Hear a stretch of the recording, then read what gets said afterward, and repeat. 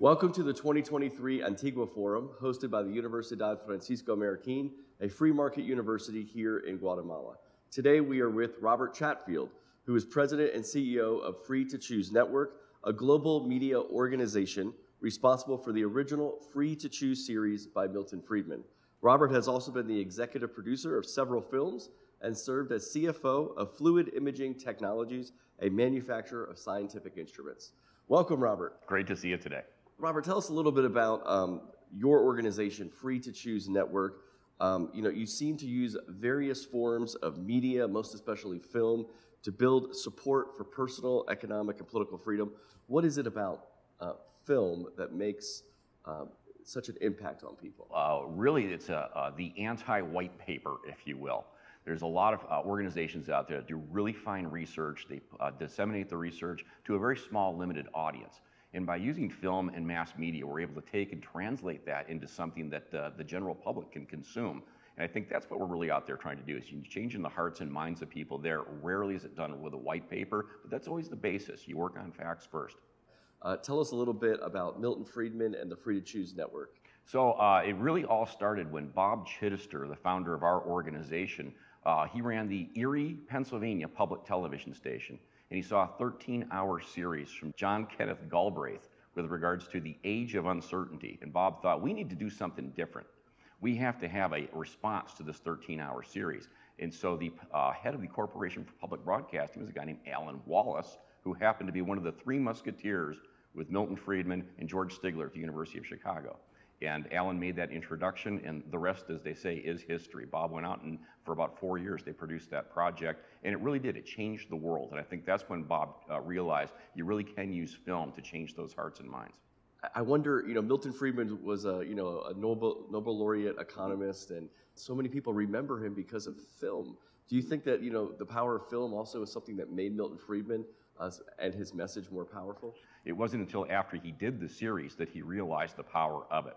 And the other part about that, Milton was a great intellectual, as people know, but at heart, he was a salesman. And that's a unique combination for a lot of the people that are around in the intellectual movement, if you will. And George Stigler, who I mentioned earlier, is a great example of that. George Stigler also won the Nobel Prize. Nobody's heard of George Stigler. He gave one speech after that and refused to talk to the media ever again. Do you have any knowledge on this? Milton Friedman, it seems like a lot of his messaging was able to be delivered in very small, particular messages that were able to get to people very fast. Was he skilled at doing that naturally? Did he have to work to do that? He had to work to do that, but I think, as I said, the salesmanship, I think, came naturally to him. I don't want to shortchange his partner, Rose Friedman, in all of this, by the way. I think she was always that person who was the counterbalance to what Milton was doing. A great story is that Milton was in a conversation with somebody one time, and the person kept asking him deeper and deeper questions, and Milton responded, well, it's been through multiple regression analysis. And Rose walked in and said, because there's nothing so holy as regression analysis. So today, especially in the United States, we live in a culture with a very short attention span. How do you think about this when approaching how you reach people through film and other forms of technology? I think it's a myth that there's a short attention span. What it really is that I think you have about 2 minutes to capture somebody's attention. My children are 18 and 22 right now. They will binge watch a cartoon series for the entire weekend if they find that interesting. But you have to draw them in within that 2 minutes. And I think that's the misnomer. People will, and they still do watch. If somebody watches episode 1 of Free to Choose still 40 plus years later, they're very likely to continue watching the other Free to Choose episodes. That's interesting. So your personal path is quite curious. You have a previous career in manufacturing of scientific instruments. Can you tell us a little bit about your education and professional background in that area? Sure. Actually, I'm a finance guy. And so I went to school for accounting. My master's degree is in finance. That's actually where I encountered Milton Friedman. I know Milton Friedman from the monetary history of the United States by doing a research paper around that topic. And it wasn't until years later, I'd never even had a television. I had no clue there was a Free to Choose television series. I'd seen the book, but I didn't know anything about that. And so I'd always straddled 1 foot in academia and 1 foot in the business world. So I was a finance professional, and I'd always taught finance classes as an adjunct professor. What was your journey in going from, being a finance guy in that manufacturing world to actually getting into this sort of academic think tank film world. What was that journey like?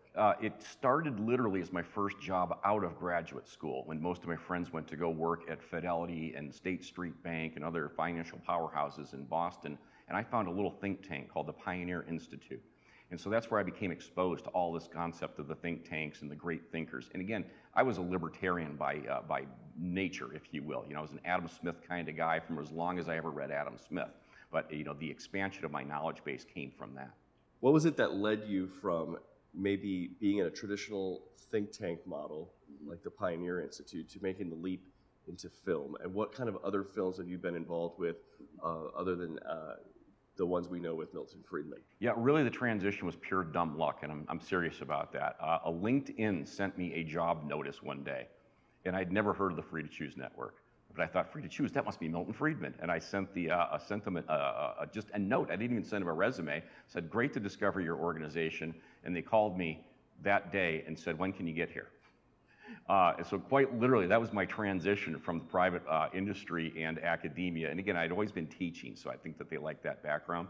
But you know, I had done mergers and acquisitions work, and they said, really, the role of this isn't making films. While I'm the president and CEO of the company, I've never been behind the camera. That's not my job. My job is to understand the philosophy that we're trying to get across to the public and go out and raise the money for that. And if I can do those two things there, that's where we're successful at. And so I think that the organization was looking for that skill set. But for me, it was a matter of having taught for so long, I knew the impact I could make with a class of 20 or 30. And the opportunity to be able to make an impact with millions by doing that same messaging was very intriguing to me. So you translated teaching in the classroom to teaching behind the cameras and bringing that message through film. Absolutely. So not well known to most people, the Free to Choose Network, we're known for our documentary films. They're on public television. Most recent ones, Thomas Sowell, Common Sense in a Senseless World, a fantastic film that introduced a lot of people to Tom Sowell. But mine was, well, how do we now translate that into the classroom space? And we have a education division called izzit.org, IZZIT.org. And we make videos specifically for classroom usage there. And I'm really proud of one we did on financial literacy, something that even the people here in Guatemala could get benefit from. This financial literacy video is actually the #1 video for financial literacy on YouTube. And when we go through and look at where the people are coming from, it's all over the world. You know, we thought, oh, we'll make this for high school classrooms in the United States, but it's people from all over the world saying, wow, we don't even learn this in our country.